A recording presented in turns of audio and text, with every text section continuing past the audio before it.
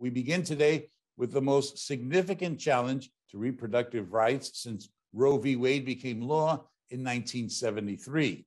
The Supreme Court could soon decide to significantly curtail reproductive rights or outright overturn Roe v. Wade. Let's get into this now with the co-dean at Rutgers Law. Her focus is on reproductive justice, bioethics, and family health law. Good to welcome back Kimberly Mutcherson. Dean, good to see you again. You too. Thanks so much for having me. So was I correct in my intro there that it would these decisions could significantly curtail reproductive rights or overturn Roe v. Wade completely? Is that absolutely? That is exactly where we are.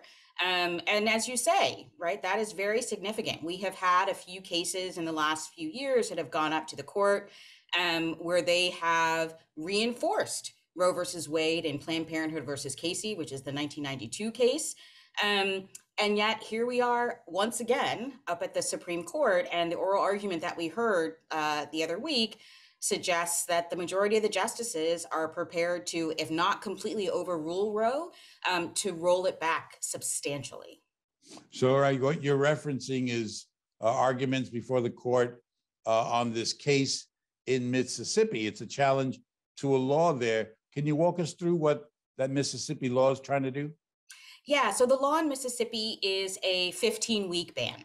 And basically where we have been in the United States since 1992 in Planned Parenthood versus Casey is that states cannot ban abortion before viability.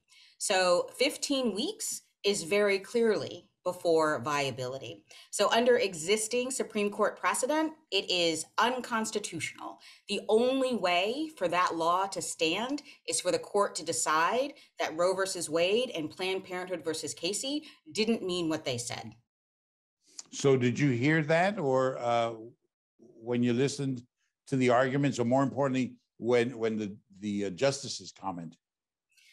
So, I mean, I think we all who do this kind of work went into the argument expecting that it would be difficult to hear, that really the only justices who would make any sort of full-throated defense of Casey and Roe were Justice Sotomayor, Justice Kagan, and Justice Breyer. So the other 6 justices sort of did exactly what I expected and what lots of others folks expected, which is let's figure out how to poke holes, either to decide, as Justice Thomas would have done many years ago, that Roe versus Wade should be overturned because the word abortion doesn't exist in the Constitution. That could also be said of privacy, of marriage, of parenthood, right? None of those appear in the Constitution either. Or Justice Barrett, who had a really problematic, I would say, argument that, pregnancy isn't really a burden because you can just give birth to a baby and then put the baby up for adoption. There were a lot of things that were said during that argument that really reflected very poorly on how the justices think about women, how the justices think about equality, and how the justices think about bodily integrity. So the court is also deliberating on this Texas abortion law also, right? I mean, the arguments there are different. Are they both equally significant in terms of potential impact? Well, Dobbs versus Mississippi is the case that they've already heard on the merits. So the SB8 case, the case from Texas, all of the issues that have been up to the Supreme Court so far are just procedural issues. There hasn't actually been sort of a trial to work out the facts and all of those good things. Whereas Dobbs was heard in oral argument because all the briefing has been done. The attorneys on all sides have been able to make their arguments in front of the court, and we should expect a decision from them probably in June. So what happens if Roe v. Wade is overturned? What are the practical implications on women who may be seeking access to abortion services? So what happens if Roe gets overturned is that the court basically says there is no longer a federal constitutional right to terminate a pregnancy. That doesn't make abortion illegal in the United States. What it does do is it sends it back to all 50 states to make their own decisions about whether abortion is going to be legal and accessible in their jurisdictions. Now, there are already many states that have what are called trigger bans, and trigger bans are basically laws that will immediately go into effect if Roe is overturned and will make abortion illegal in those jurisdictions. You have other states that will take this as an opportunity to significantly regulate access to abortion. And then you have other states, New Jersey almost certainly being one of them, that will continue to make abortion at least legal in their jurisdiction, if not always accessible. Meaning the real possibility of women having to leave their state to go to another state to get abortion services. You said New Jersey would probably be one that would uphold the right.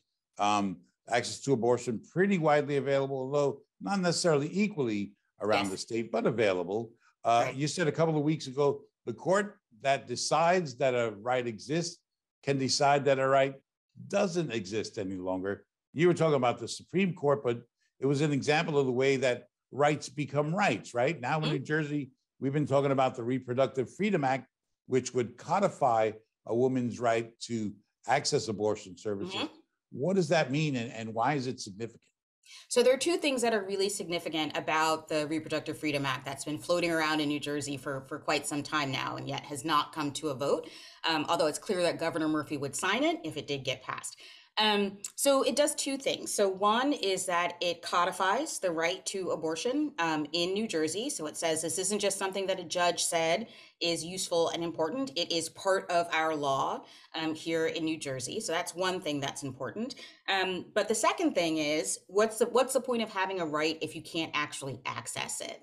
So the second thing that the Reproductive Freedom Act does that is so important is it expands the kinds of financial resources that people have access to if they want to terminate a pregnancy.